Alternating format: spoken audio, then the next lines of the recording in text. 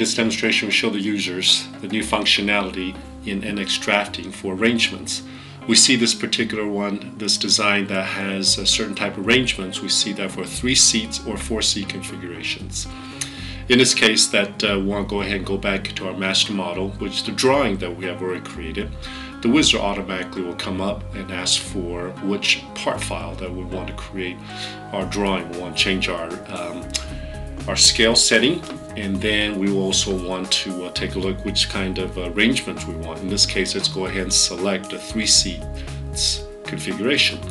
And after that, what we want to do is in the layout, we just want to select just the proper view in this case.